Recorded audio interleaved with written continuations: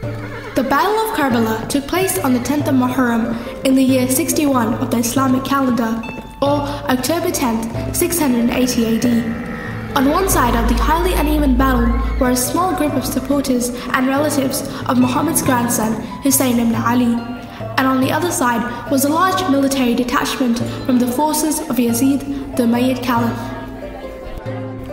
The rule of the third Caliph, Uthman ibn Affan, concluded with a violent uprising. This uprising ended with his assassination, and for many days, rebels seized and occupied the city of Medina. Under the overwhelming pressure of the Ummah, Ali ibn Abi Talib was elected as the fourth Caliph, with massive numbers of people swearing their allegiance to him. His immediate steps were to ensure the unity of Muslims. The governor of Sham, or Damascus, was Muawiyah ibn Abu Sufyan, who was a devoted supporter of the murdered Caliph Uthman and refused allegiance to Ali and revolted against him, using his cousin's unjust murder as an excuse. This resulted in armed confrontations between the Islamic Caliph Ali ibn Abi Talib and Muawiyah. The Muslim world became divided at the death of Ali ibn Abi Talib. His elder son, Hassan ibn Ali, succeeded him. However, he soon signed a treaty with Muawiyah to avoid further bloodshed. Muawiyah remained the ruler of Sham. Prior to his death, Muawiyah was actively plotting a major deviation from Islamic norms. He was establishing his son, Yazid, as the next ruler, hence establishing dynastic rule for the first time in Islam. This was a move which was considered unacceptable by the leaders of the Ummah, including the second son of Ali ibn Abi Talib, Hussain ibn Ali. He knew that the appointment of Yazid as the heir of the caliphate would lead to hereditary kingship, which was against the original political teachings of Islam. Therefore, he resolved to confront Yazid. Yazid instructed his governor of Medina, Walid ibn Utbah, to force Hussain ibn Ali to pledge allegiance to Yazid. He refused this and declared his famous saying, "Anyone akin to me will never accept anyone akin to Yazid as caliph." Imam Hussain departed Medina on the 28th of Rajab, 60 AH, 2 days after Walid's attempt to force them to submit to Yazid's rule. It is mainly during his stay in Mecca that he received many letters from Kufa, assuring him their support and asking him to come over there and guide them. He answered their calls and sent Muslim ibn Aqil, his cousin, to Kufa as his advocate, in an attempt to consider the exact situation and public opinion of Kufa. Muslim ibn Aqil was welcomed by the people of Kufa, and most of them swore allegiance to him. After this initial observation, Muslim ibn Aqil wrote to Hussain ibn Ali. He wrote that the situation in Kufa was favorable. However, after the arrival of the new governor of Kufa, Ubaydullah ibn Ziyad, the scenario changed. Muslim ibn Aqil and his host Hani bin Urwa were executed on the 9th of Zulhajj, or September 10, 680 AD. Without any considerable resistance of the people, this shifted the loyalties of the people of Kufa in favor of Yazid against Hussain ibn Ali. Imam Hussain also realized a deep conspiracy was going on. Yazid had appointed Umar Asad as the head of an army, ordering him to take charge of the pilgrimage caravans and to kill Hussain ibn Ali wherever he could find him, even during Hajj. Hence the Imam decided to leave Mecca on 8th Zulhajj 60 AH, just a day before Hajj, and converted his Hajj into an Umrah because of his concern about potential violation of the sanctity of the Kaaba. He delivered a famous sermon in Mecca, highlighting his reasons to leave, that he didn't want the sanctity of the Kaaba to be violated, since his opponents had crossed any norm of decency and were willing to violate all tenets of Islam. He gave a speech to the people a day before his departure and said that death is a certainty for mankind. He stated, "Everyone who is going to devote his blood for our sake and is prepared to meet Allah must depart with us." Ubaydullah ibn Ziyad appointed Umar ibn Asad to command the battle against Hussain ibn Ali.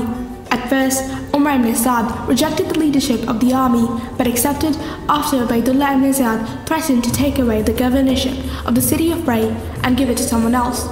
Umar ibn Asad moved towards the battlefield with a strong army of 80,000 and arrived at Karbala on the 2nd of Muharram. Ibn Ziyad sent a brief letter to Umar ibn Asad that commanded him to prevent Hussain and his followers from accessing water and do not allow them to drink a drop of it. Ibn Sa'd followed the orders and 5,000 horsemen blocked the river. One of the Imam's followers met Umar ibn Sa'd and tried to negotiate some sort of access to water, but it was harshly denied. Umar Sa'd received an order from Ibn Ziyad to start the battle immediately and not to postpone it further. The army started advancing towards Hussein's camp on the 9th of Muharram. At this point, Imam Hussain sent his brother Abbas ibn Ali to ask to wait until the next morning so that he and his men could spend the night praying. Ibn Sa'd agreed to start the battle the next morning. On the night before the battle, Imam gathered his men and told them that they were all free to leave the camp in the middle of the night under the cover of darkness. If they stayed with him, they were sure to face certain death. None of Hussein's men defected, and they all remained with him. Imam Hussain and his followers prayed and prostrated in front of their Lord all night. The next day, the battle began. Hussain ibn Ali completed the morning prayers with his companions.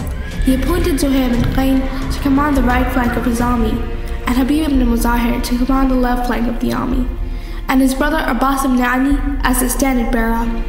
Hussain ibn Ali's companions numbered 32 horsemen and 40 infantrymen. Hussain rode on his horse Zuljana. Hussain ibn Ali called the people around him to join him for the sake of Allah and to defend Prophet Muhammed's family. His speech affected Hur bin Yazid Rahai, who had stopped Imam Hussain on his journey to Kufa. He abandoned Umar bin Sa'd's army and joined Imam Hussein's small band of followers. Ibn Ziyad had sent Shumer along with a few thousand soldiers to join Umar bin Sa'd's army and help him command the battalion. The battle started when Ibn Sa'd advanced and fired an arrow at Hussain bin Ali's camp.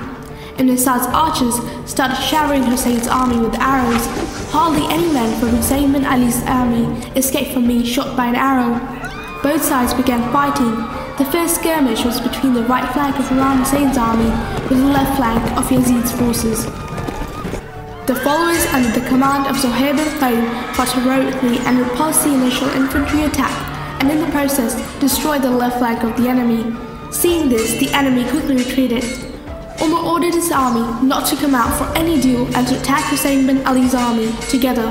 Shumer attacked Imam Hussein's right wing, but the men were able to maintain their stride, kneeling down as they planted their lances. Thus, they were able to frighten the enemy's horses when the horsemen came back to charge at them again. Imam Hussein's men met them with their arrows, killing some of them and wounding others. Shumer and Ibn Sa'd kept saying the following to their men: "Fight those who abandoned their religion and who deserted the Ummah." Hearing them say these awful accusations, Imam Hussain said to them, "Are you really instigating people to fight me?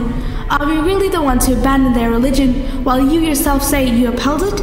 Soon as our souls part from our bodies, you will find out who is more worthy of entering the fire and who will enter the peaceful gardens of heaven."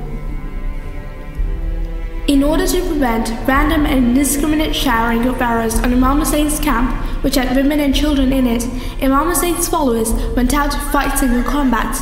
Men like Burair bin Qasay, Muslim bin Osija, and Habib bin Muzahir were slain in the fighting. They were attempting to save Imam Hussein's life by shielding him. Every casualty had a considerable effect on their military strength, since they were vastly outnumbered by Yazid's army. Imam Hussein's companions were coming one by one to say goodbye to him. Imam Hussein's companions were killed by the never-ending arrows, single combats, and a large enemy that surrounded them and was thirsty for their blood. After Imam Hussein's companions were killed, his relatives asked his permission to fight. The men of Banu Hashim, the clan of Muhammad and Ali, went out one by one to fight the oppressive enemy. Casualties from Banu Hashim were sons of Abu Talib, sons of Hassan and Hussain bin Ali, and sons of Abdullah bin Jafar bin Abu Talib and Bibi Zainab, and the rest of the courageous and noble tribe. There were 72 Hashemites dead in all, including Imam Hussain. The martyrdom of Abbas bin Ali. Abbas advanced towards the river Euphrates, killing the enemy charging towards him. He continued his advance into the heart of Ibn Sa'd's army. He was under a heavy shower of arrows, but was able to penetrate them and get to the river. He immediately started filling the water skin in a remarkable and immortal gesture of loyalty to his brother and Muhammad's grandson. He did not drink any water despite being severely thirsty. He put the water skin on his right shoulder and started riding back towards their tents. Umar ibn Sa'd ordered his army to kill him, saying that if Abbas succeeds in taking water back to his camp, we will not be able to defeat them. A massive army blocked his way and surrounded him. He was ambushed from behind. A soldier cut off his right arm. He put the water skin on his left shoulder and continued his way. However, his left arm was also cut off. Abbas now held the water skin with his teeth. The army of Ibn Sa'd started shooting arrows at him. One arrow hit the water skin and water poured out of it. Now he turned his horse back towards the army and charged towards them. But one arrow hit his eye and someone hit the back of his head with a huge lance, and he fell off the horse. In his last moments, Abbas was trying to wipe the blood in his eyes to enable him to see Imam Hussein's face. He asked his brother not to take his body back to the camps because he had promised to bring back water, but failed. He could not bear to face his beloved niece Sakina, the daughter of Imam Hussain. Then, upon the insistence of the Imam, Abbas called him brother for the first time in his life, instead of calling him master or sir. Before the death of Abbas ibn Ali, the Imam said, "Abbas, your death is like the breaking of my back." The martyrdom of Imam Hussain. Imam rides towards the enemy. There is a shower of arrows. Imam ignores the arrows and rides on. He wants to make one last effort to preach true Islam to the enemies of Islam. He stops and turns towards the enemy and begins to speak. "O those of you who do not know me, know that I am the grandson of the Holy Prophet. I am on the path of truth. Yazid personifies falsehood and corruption. He wants to lead you away from Islam. Do not follow him. Do not kill the grandson of Allah's messenger.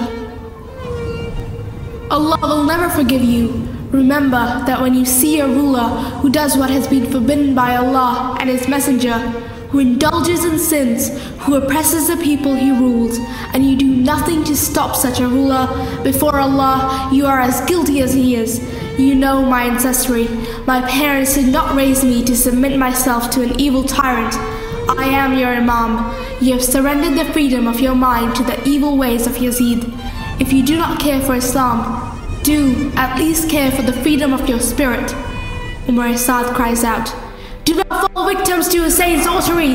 Kill him!" From all directions, the soldiers advance towards Imam Hussain with their naked swords. Imam Hussain takes out his sword and begins to fight. Thirsty, tired, wounded, grieving, our Imam fights as no one had ever seen anyone fight. Wherever he turns to, the soldiers flee as rabbits do at the sight of a lion. Umar ibn Sa'd sends all his best warriors against Imam. They all perish. No one dares come near our Imam. Imam stands on his stirrups. Hussain looks at the sky. Yes, it is the time of Asr. Hussain returns the sword into the sheath. Seeing that Imam has sheathed his sword, the enemy comes from all sides. Some throw stones at him, some hit him with swords. Arrows are shot at him. Suddenly the horse stops. Imam Hussain falls from the horse, but his body does not touch the ground. It is resting on the blades of the arrows. He performs his Asr prayers, lying on this mat of arrows. Now he goes into his last sajda and says, "O Allah, all praises to you and you alone." Someone is moving towards where Imam is in sajda on the arrows. He's holding a dagger in his hand. It is Shimmer. He comes towards our Imam and mounts on his chest. With 12 strikes of his dagger, Shimmer cuts our Imam's head, slowly and painfully. The earth had trembled, Euphrates had broken its banks.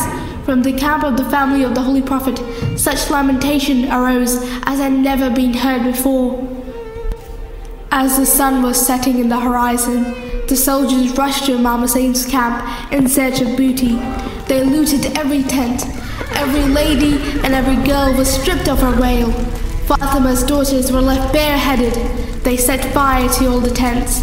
Such evil, such oppression, the likes of which never seen before. Imam Hussein's sacrifice, his fight against oppression and injustice, revealed to the Ummah the true face of the Umayyad Caliphate.